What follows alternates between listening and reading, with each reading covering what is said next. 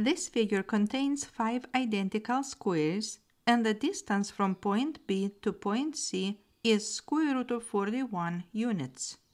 The two top squares are centered so that the midpoint of their bottom sides coincide with the vertices of these 3 squares.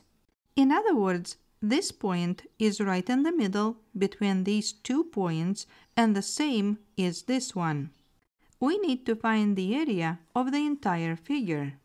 To find this area, first we need to find the side of one square. But how can we find one side if we only know that the distance from point B to point C is square root of 41? So what we will do, from point B, we will draw a perpendicular down, and we will form a right triangle. So here we have the right triangle, and BC represents the hypotenuse. Now we need to establish the lengths of these two sides. We see that the bottom side is one side of a square, another side of a square, and a half.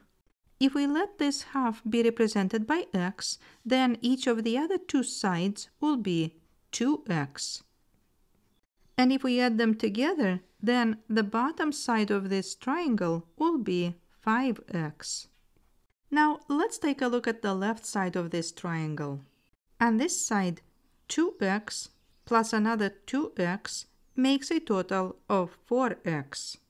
From here, to find x, we will use the Pythagorean Theorem. That is, in a right triangle, one side squared plus another side squared equals the hypotenuse squared.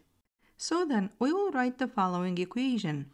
5x squared plus 4x squared equals square root of 41 squared. Then on the left side, 5x squared is 25x squared, and 4x squared is 16x squared. Then on the right side, the square root and the second power will cancel each other, and we will have 41.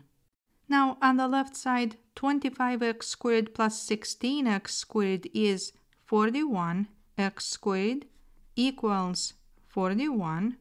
And if we divide both sides by 41, then we will get that x squared equals 1, or x equals 1.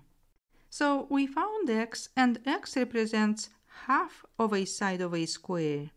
Then to find the whole side, we will multiply 1 by 2, and one side will be 2 units.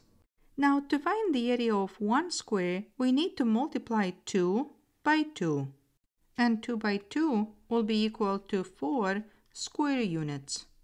Now the figure has 5 squares, and the area of each one is 4 square units, and to find the area of the entire figure, we need to multiply 5 by 4.